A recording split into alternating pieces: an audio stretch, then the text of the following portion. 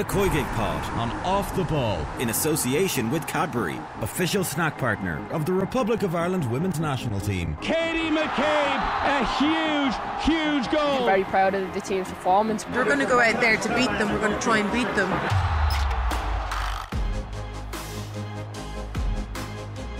Hello and welcome to the latest episode of the COYGIG podcast. Kathleen McNamee here with you, as always, to look ahead to the start of Ireland's European qualifying campaign and also to look back on all the action from the weekend in the WSL and the Conti Cup, where things got a little bit heated. But who doesn't love to see a little bit of managerial spice being brought into the game? Joining me to look back on all this, as ever, is Captain Karen Duggan, and then a little bit later on we'll be having the one and only Gilly Flaherty alongside us to look ahead a little bit to England and also look at all that league action as mentioned. But Karen, how are you? How was your weekend? My weekend was good. Surprisingly fresh after a bank holiday, so yeah, I'm ready for it this week. That's what we like to hear. A bit of freshness after a bank holiday is always nice. And it's a beautiful sunny day in Dublin, which is adding to the feels of it's actually not the worst bank holiday Tuesday back. Karen, we'll start with a bit of Ireland because we will be going into the WSL a little bit later on when we have Gilly here. A couple of days out, we've been talking about these games a lot over the last weeks since we learned who our opponents are going to be. A couple of days out, what are the feels? Have they settled at all, or are you still a little bit anxious? We had the news today, very unfortunately, that Fahey definitely isn't going to be available for either game with a calf strain. So that's a bit of a blow, but I think we expected it after Matt Beard's comments last week. Yeah, we did expect it, but it's still disappointing because I think she's such an influential character on the team, and she is the type of player who brings other players' games up. And particularly after the last display against Wales, the backline was uncharacteristically shaky, and that needs to be absolutely nailed on point if we're going to keep France at bay, and obviously England then after that. Have the feels changed? You know, you get yourself a little bit optimistic, and then I've started kind of like looking into the France team, and you're looking at the players that they have and the quality that they have and the amount of players they have in the Champions League semi-finals, obviously between Lyon and PSG, and it doesn't make for great reading, but I think we know what we're going into. I think we've experienced this before, going up against teams that are much higher ranked than us, and essentially it's a shot at nothing because we expect to not do particularly well in this group, but it's all building towards that qualifying playoff. And I think that's at the forefront of my mind. So I'm really just looking forward to seeing how we perform and see, is there a difference between what our performances were like under Vera at the World Cup when again we were punching above our weight, and what Eileen does, and if there's any difference to that. So I think that'll just be interesting from an analysis point of view. And there is the side of things that we do kind of know what we're getting ourselves into with France, and that we have played them in recent memory. I know that game was a little bit different, and we were still in that pre-World Cup stage where people were trying to prove themselves, and it wasn't necessarily an entirely settled squad in the same way that we have now, and this has the competitive edge, which makes it different. But I've been reassuring myself over recent weeks that at least with Sweden and France, there's that history there, and it's not a total unknown in the way that it might be going up against the European champions. Yeah, now the history isn't fantastic because if we do think back to that pre-World Cup game, the gulf was pretty evident that day. France, when they needed to turn it on, looked like they were more than capable of doing that. Obviously, Le Sommer, she got a couple of goals in that game. She's still a big, she's been around for a long time, but she's still a big player for this France team. But I assume we'll be looking at Team of the Week in a while, and you're looking at the likes of Kenza Dali, and then it's how does our midfield nullify that kind of creative threat that they do have. They are different to Sweden. They are a bit more versatile in how they play.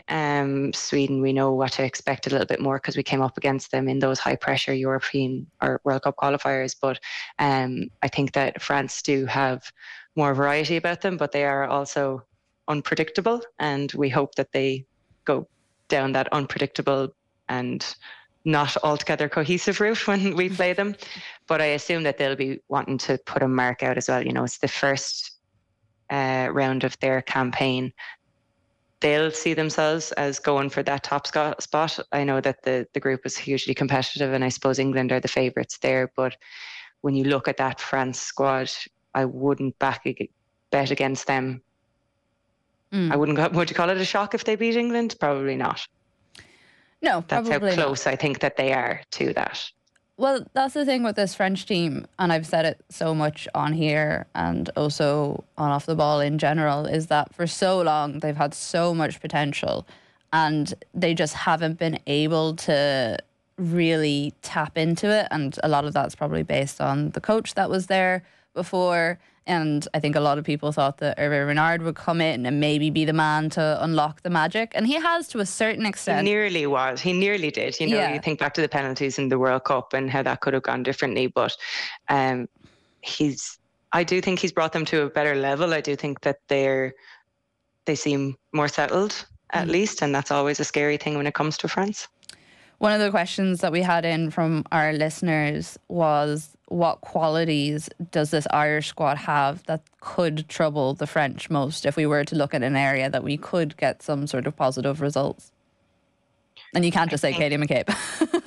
No, I think if we're talking about a result, we're talking about a draw. And I think if we're talking about a draw, we know that we have the ability to frustrate really, really top teams if we don't get completely overrun in midfield. So we know we're probably going to go to the 5 at the back, but I doubt we'll go 5-3-2. I think it will be more of a 5-4-1 with Caruso up top, trying to run the lines and kind of pull Renard out a bit. She did cause her a little bit of trouble. We have seen that before, and she has capabilities of doing that. And we have Denise O'Sullivan back, so she's going to bring a lot in terms of the engine, and her defensive work goes really under the radar as well because she's so prominent in our attack and she's so key to our attack.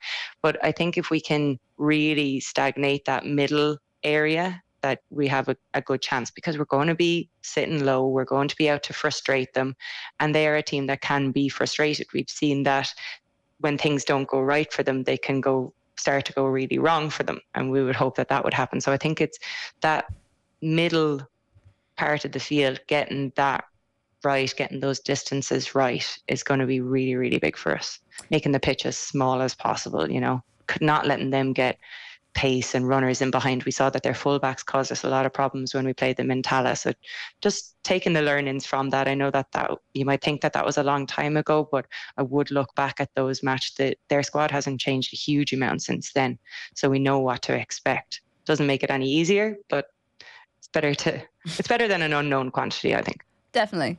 I remember walking up to Sydney Opera House and seeing someone very tall walking in front of me, and I was like, some of those backs of those heads look kind of familiar. And it was like Wendy Renard, Eugénie Le Sommer, like half the French team basically. And wow, they are some They're physical athletes. team. Yeah, they are athletes. I was walking alongside them feeling very small and very insignificant.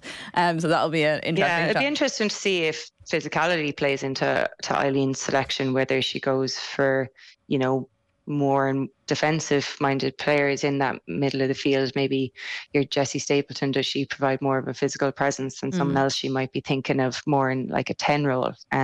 So it'd be interesting to see if there's much change based on the opposition. Jessie Stapleton is an interesting name to bring up because she was asked about Anna Patten coming into the squad, which after all week everyone being like, oh yeah, there's going to be no surprises in this squad, and then all of a sudden she comes out of nowhere. So she qualifies through her grandparents. Her grandfather is from Falcara in Donegal, and her grandmother is from Glenmore in Galway. Played with Ireland at underage, or played with England, Jesus, I can't speak today, played with England at underage levels, was always quite strongly linked to the English team, but obviously we've seen the strength and depth that team has. It's very, very hard to break into, and at 24, it's understandable that she's potentially looking for other opportunities to play. Played with Katie McCabe and got on really well with her at Arsenal before moving away. Interesting that we're bringing in more players. What do you think a player like Anna Patten can give to this team?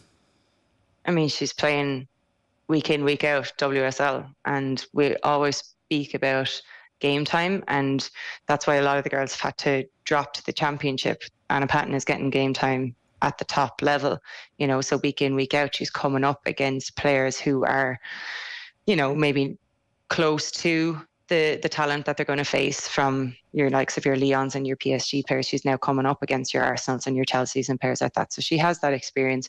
She has international experience, obviously, with England, but she played at the higher end of the age grades there. So she does have international experience as well. Someone's working hard. Someone has a login to Ancestry DNA anyway. It's been a bit of a pattern that's come particularly since just before the World Cup. But when the player is of the caliber that Anna Patton is, we can't really say no to that, I don't think. And she's also a versatile player. So I think that there's potentially space for both players if we go with a two sixes. Anna Patton can obviously play fullback or centre back as well, and then you've got Aoife Mannion there as well. So it will be interesting to see. Obviously Louise Quinn is back. I think she will come back into the starting squad just because of the presence and the experience that she gives, but there is the options there with Mannion, Caitlin Hayes, you've got Anna Patton there now. So that's probably the most interesting position.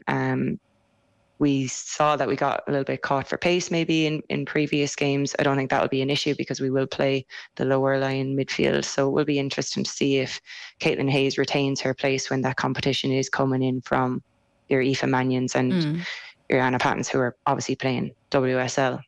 But on the flip side of that, if we are to attack, a lot of our stuff will come through set pieces. And again, Hayes on the score sheet again, you'll have Hayes and Louise Quinn. So I think that potentially could feed into Eileen's choice as well. And if you were Eileen and you were to pick, which players would you go with? Louise centrally. Then I would go with Anna Patton. And I haven't seen enough of Aoife Mannion. I didn't watch the full United game the other day. It's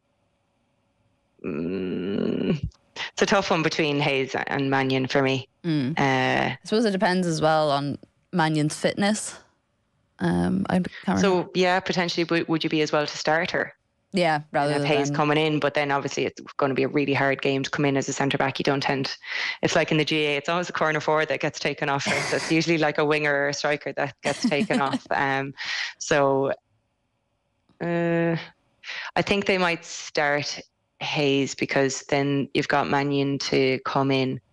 We know that Heather Payne will run all day, but can she realistically do that? And what's asked of her? So the wing backs are going to be under a lot of pressure to get up and down the line. So we saw Mannion play full back. So that versatility that she gives more versatility from the bench than Hayes does. And if we're sitting reviewing this on Wednesday and the two games have finished, is our ideal situation a draw and a loss? 2 draws? Yes.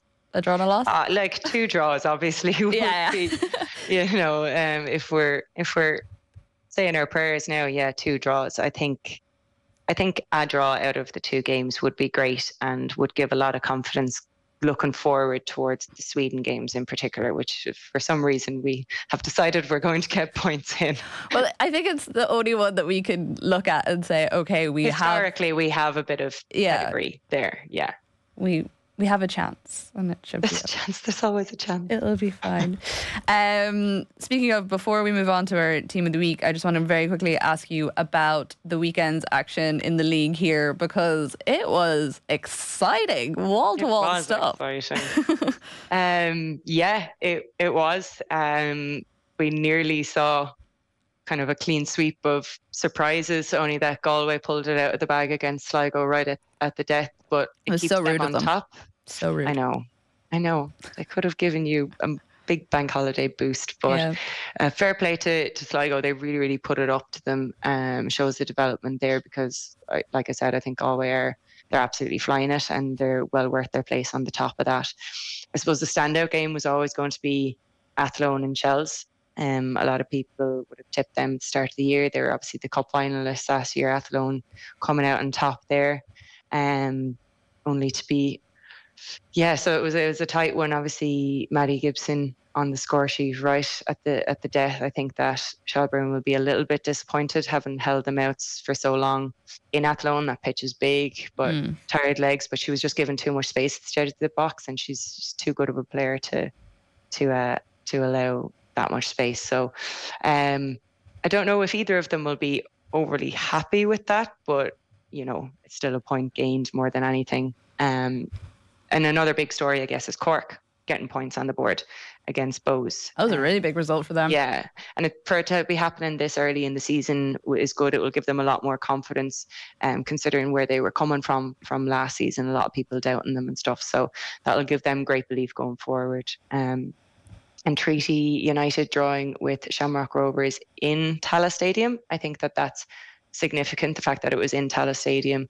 And yeah, Treaty really the unknown quantity because of all the new players, the Canadian players that have come in, and certainly adding to the excitement and to the shocks of the weekend. So it's definitely the weirdest kind of maybe start to a season because everyone's dropping points. I expected it, but if you were just going off form of previous years, you probably wouldn't have expected that at this point, 3 games in. I'm enjoying it, I have to say, as a spectator. It's making for far more interesting viewing, and you feel like every game you go into, it's not the same certainty going into them that a certain team is going to get a result. And even say for us as players previously, you'd be like, oh, we've dropped points now. We could struggle to get that back, but because everyone is dropping points, we won a game at the weekend, and now all of a sudden we're right back in it, So I think there's going to be a lot of ebbing and flowing as it goes on. People are still finding their feet a little bit, and obviously we have another break now. Then I think after this international break is when teams will really kick on, and we'll start to see a few more front runners. But yeah, all exciting so far. I love a bit of neutral. Karen's like, I want a stress-free year, please. Everyone else drop points and not P-melt. Please and thank you, yeah. Sadly, we don't have any Emma Carroll this week, but she very kindly did actually send us a Team of the Week because she was laid up and had lots of time to watch football, which is great for us, Karen.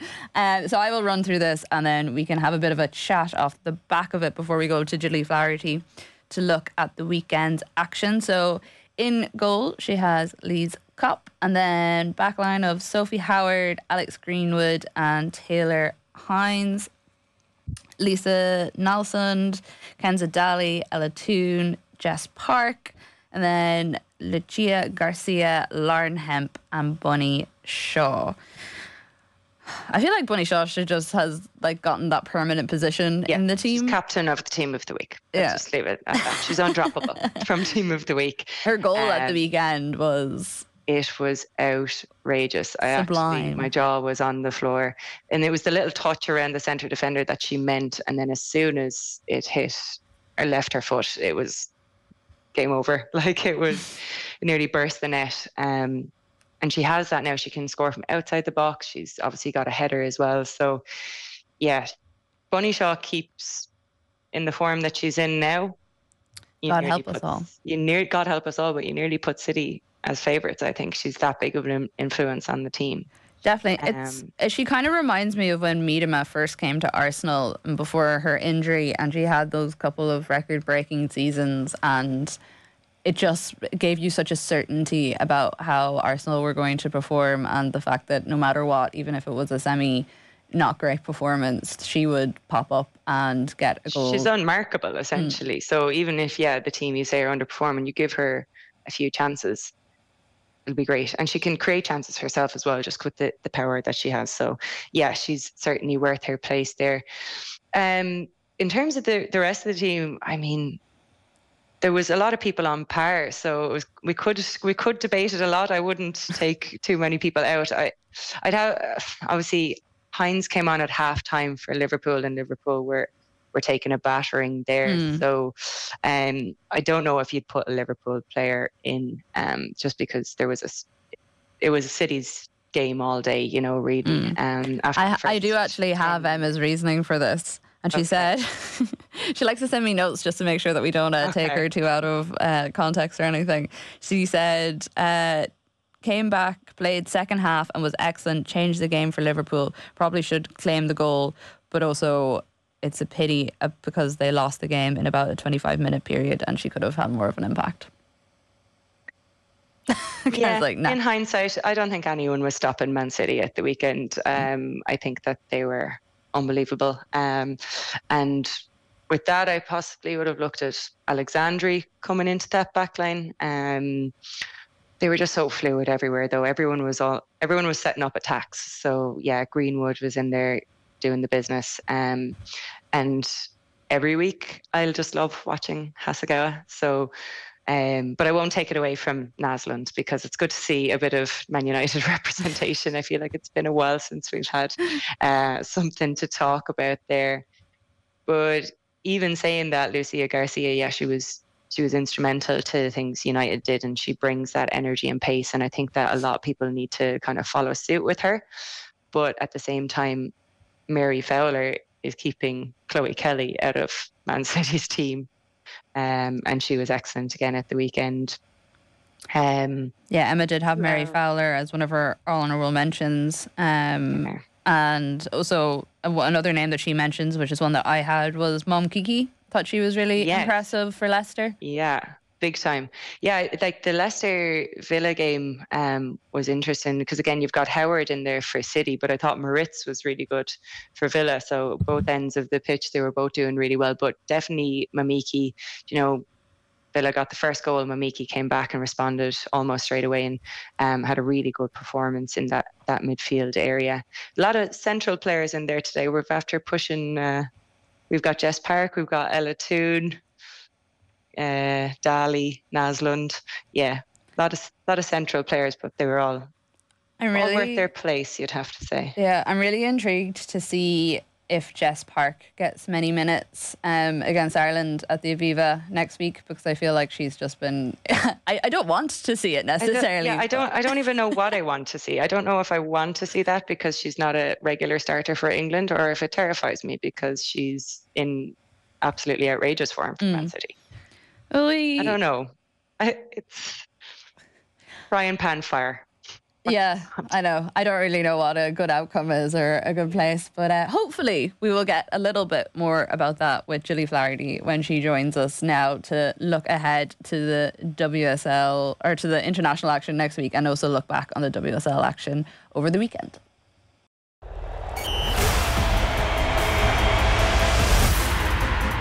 And now we are delighted to be joined by the one and only Gilly Flaherty, who's quick becoming a good friend of the podcast over the last few weeks. Gilly, how are you doing?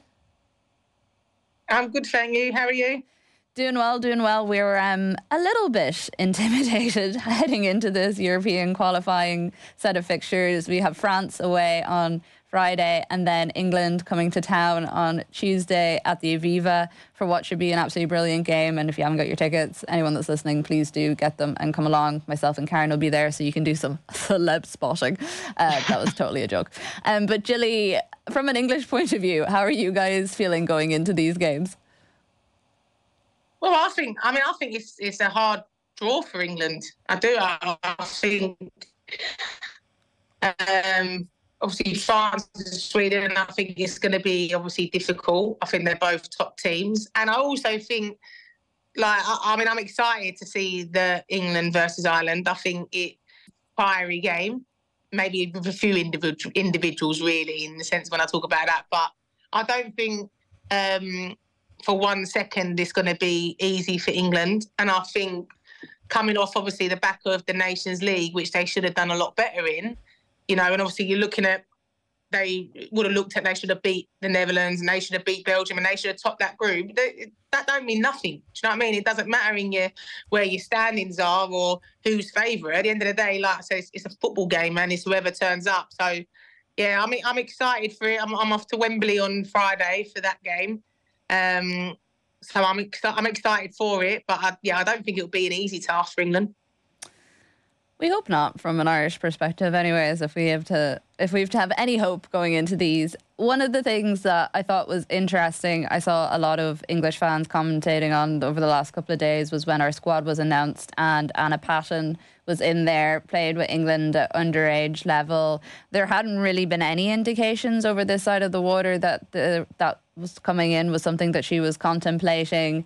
And I saw a couple of people discussing the English youth structures and maybe a little bit of concern about those players who did feature really prominently, but now are just like finding it really hard to get into what is an extremely competitive and pretty set squad as well. You really need to be performing and like wowing people to get into that England squad with Serena Wiegman.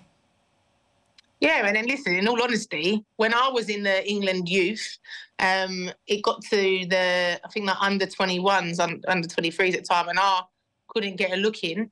And I was actually looking at my Irish roots to come over, but unfortunately it was even though I've got the Irish surname, it was my great nan. So I couldn't get it. But if I'd have had my nan or granddad was enough that I could have gone, I would have gone over, because I think, and that was back then, that was obviously back then in a few years ago, but it is difficult. And it's, England do have such a good youth setup, and there's a lot of players that will play all the games in the youth setup and will never feature for England seniors. That's just the way the football is. And I think players are now, they know it's even more difficult. The more successful England are, it's even harder to get in. And they want to play English, they want to play international football. So there's a couple of players like London City players who've gone over and played for Wales, and I think she's a very good, talented centre-half. She likes to play football. She's come from a great setup in regards to Arsenal, and I think she'll be a great addition to Ireland. Well, Karen, when we were discussing it earlier, had her walking straight into our team despite our illustrious options in defence. Well, it's generally one of our better placed positions it is, but on the team. She's just playing at a high level, and that can't be ignored. So if she comes in and she makes any sort of impression, I think it's really hard to ignore it. And like Gilly's talking about, it's getting harder and harder for girls featuring at underage. England set up to break into the senior squad. That's going to become the case for Ireland as well, unless we really focus on our grassroots, because there's going to continue to be an influx of players from England or Wales or Scotland, whoever has the heritage, unless we really look after our underage structures. So we probably need to be looking at what England are doing and the rate that they're producing this talent, and at least be able to compete with this on, an international level, because at the end of the day, it's an Irish national team, and like you have to have homegrown talent in there as well. So it's brilliant to have the likes of Anna Patton coming into the squad, but as well, it should be a little bit of a warning fire for us that we need to look after our underage structures, and we need to look at developing a professional league here, because we've got no one from our league currently in this squad.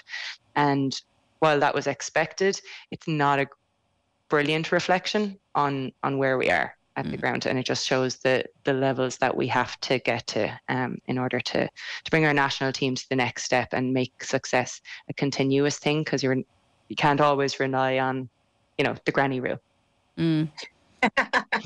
But we love a good granny rule. No, we do. It's benefited us an awful lot, we have to say, and I don't begrudge anyone playing international football or if they've got that heritage. It's just important that we don't become reliant on it, because at the end of the day, it's England's conveyor belt of talent that we're benefiting off, and that might not always be the case. Safe to say as well, Gilly, that if you had qualified for Ireland, we would have very happily accepted you into the fold. And thanks, that's reassuring. We still would. To look at some of the weekend's action, start with the Conti Cup, because it had so many different talking points, and the thing we're probably all concentrated on after the game was the interaction between Jonas Eidevall and Emma Hayes, where she rejected his handshake, gave him a little shove, walked away after the way that he spoke, or the way that she felt he spoke to Erin Cuthbert during the game.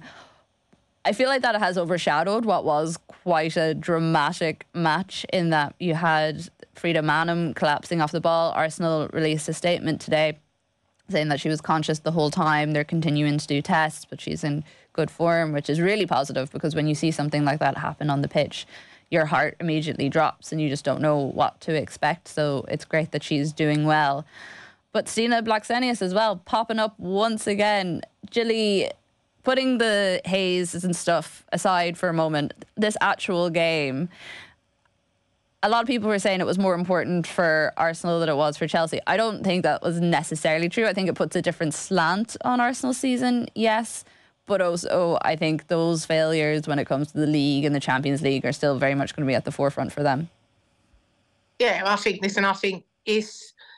don't think for either club it was more important, but I think for Arsenal they had to win something this year, and I think that they obviously they had a bad start to the season, not even getting into the Champions League, getting knocked out of them.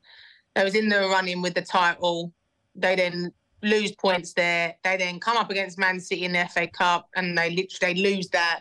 So realistically, all they had to fight for was the Continental Cup, and it is sort of Arsenal's trophy because they've won it so many times over the years. But there was, I think, pressure on them to win it and to get a trophy, especially on Jonas as well.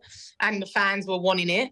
But also you're looking at Emma, that for Chelsea, there was all this talk in the past 3-4 months of the quadruple. Are they going to do it? Are they going to do it? And Chelsea just have no luck with this trophy whatsoever. And for Arsenal, it was, the quadruple's not happening. A quadruple, Emma's of quadruple's out the way. That's not happening. So now it's what's next. And I just found, though, out of all the games that Chelsea and Arsenal played against each other this season, that was probably the most boring one, in my opinion. So boring. And it was because I think both teams were so reserved with it because it's hard to go, because when they've played each other, it's not been like a 1-0 or 2-0. It's been like a 3-4-1 either side. So I thought Chelsea was going to go in there the stronger one because they'd sort of got one over on Arsenal only a few weeks ago. But it was just the complete opposite. And I felt like it was both teams very reserved, both teams afraid to make a mistake because they didn't want the other one to punish them. And pressures on both clubs to bring the trophy home for different reasons. Definitely. And Karen, I think I totally agree with you that it was quite a boring game, and when you look at the Arsenal men's side, it was just a general day for it, I think, in that they were up against opponents that have got the better of them before, but also knew that they could go toe-to-toe with, so there was almost a lack of creativity or a lack of willing to maybe try anything too adventurous. Yeah, a little bit. I think that the most recent match would have been a massive factor in the game. They really fell apart against Chelsea in that league game. But Eidevall talked about them managing pressure situations, and it's easier to manage a pressure situation if you're given a very stringent job and you say, okay, let's nullify the opponent and work our way into the game. Then it's just that it never really kicked on. It never really came to light or came to life on either side. If maybe the goal ruled out for VAR had been allowed, I think maybe we would have seen a more end-to-end battle, but Arsenal really didn't want to go down the route they did, obviously, and capitulate the way they did as in the league. So I understand why their tactics were the way they were. And at the end of the day, they came out with a trophy from that, and they can reference this as they go into next season. I think that's important. They can say, okay, well, we beat Chelsea because we were able to manage the occasion. We need to start doing that more consistently. So as well as it putting a more positive spin on their season, it gives them a little bit of a platform mentally for next year, which I think was important for them, because I think there was a lot of questions around them after that last Chelsea result, and probably rightfully so, and questions around Eidevall, and rightfully so. And I think, yeah, he's always involved, isn't he? He is always involved. Has that head on him. He's weird because I actually view him as quite a bland man, but he seems to attract the ire of his opposition managers quite a lot. You've had Gareth Taylor before saying that he should have been sent off for the way he was talking to assistant managers during the game. And then Emma Hayes as well, the whole incident at the weekend. And the two of them have had a constant back and forth over the years. Compared to her relationship with Taylor, there's been a lot more public jabbing at each other between Eidevall and Hayes. You know, you had Hayes meowing in a press conference because Jonas Eidevall said that he didn't like black cats, which, it's just a statement that I never thought I would say on the radio, but here we are. Do you think, Gilly, that did things get a little bit overboard on Sunday? Because I think, whatever about the shove, I think that was neither here nor there. But I think some of the comments afterwards from Emma Hayes were maybe a little bit misplaced in terms of the seriousness of things. Aggression. Is it that? Yeah, the male aggression. Yeah. Male aggression, and then the clips of her pushing him. So it's sort of a bit like, it's a bit of a hypocritical in that sense. But I think, I said this yesterday, that things get very tense in football, and I would be probably the first person in a game to row with my centre forward that I'm marking. I'd want to offer him out. I'd want to fight him. I'd want to do everything to him. And as soon as the final whistle went, I'd give him a hug and I'd give him an high five. And I think it's just sometimes knowing that when the whistle goes, it's just left there. Do you know what I mean? It's not personal. But I do think they've had a bit of back and forth since. I think it all started when Jonas beat Emma at the Emirates and done a knee slide. I think that is... but I just think, the incident that they're talking about on Sunday was Chelsea had wanted a one-ball system and Arsenal wanted a multi-ball system. Now, that gets decided the week of the final. Then in the game, Chelsea are losing. So Erin Cuthbert, the ball goes out and Erin Cuthbert wants to go and get a ball quickly to play on. So Jonas, you can see him, he's very animated, saying, no.